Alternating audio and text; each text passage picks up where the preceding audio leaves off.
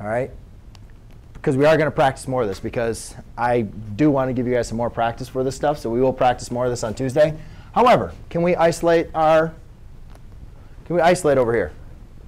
Yes. So I'm going to add a 5.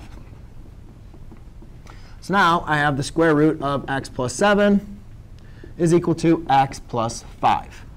Now, what's great about these problems is these are now incorporating a lot of our Chapter 4 or our Unit 3 stuff, which deals with quadratics. That's why I really like these problems. Because now, in this case, yeah, you could convert it to a rational power if you wanted to. But how do we get rid of the square root? Square it.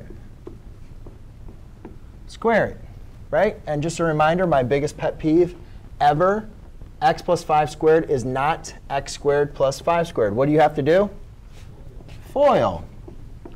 So therefore, I'm going to do FOIL in my head because I'm a little short on time. So that's x squared plus 10x plus 25.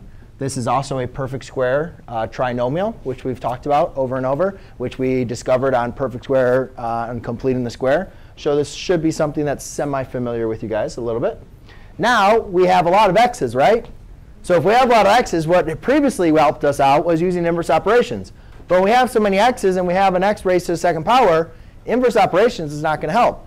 We have to now use quadratic formula. You could do factoring. You could do completing the square, all the different types. But before you do that, you have to first have your equation set equal to 0. So I subtract an x, subtract a 7. 0 equals x squared plus 9x plus 18.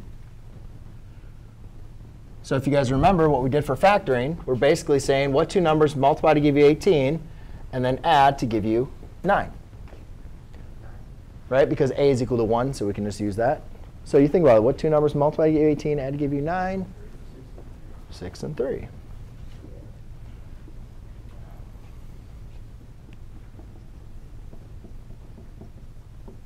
So therefore, you could say x plus 6 equals 0, or x plus 3 equals 0. And therefore, we have x equals negative 6, x equals negative 3. However, at the beginning of class, I told you you have to check your answers.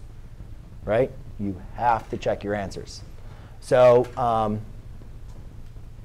let's go through this and see what we get. So when we go ahead and check our answers, we have negative 6. Negative 6 plus 7 is 1. Square root of 1 is 1. Well, actually, let me write this. Yeah, so that s equals negative 6. All right. So negative 6 plus 7 is 1. Square root of 1 is 1. 1 minus 5. 1 minus 5 is negative 4. Does negative 4 equal negative 6?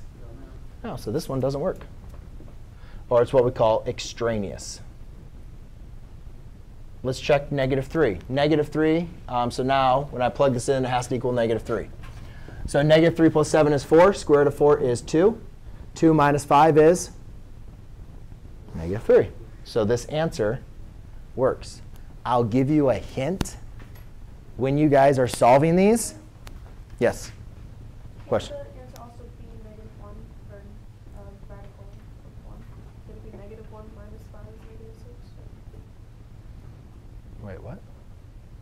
If it's negative 6 plus 7 is positive 1, the radical of positive 1 is negative 1 as well. Negative 1 minus 5 is negative 6. The square root. Oh, yes, but when you're dealing with the square root, you're only dealing with the positive square root. The only time we do it with the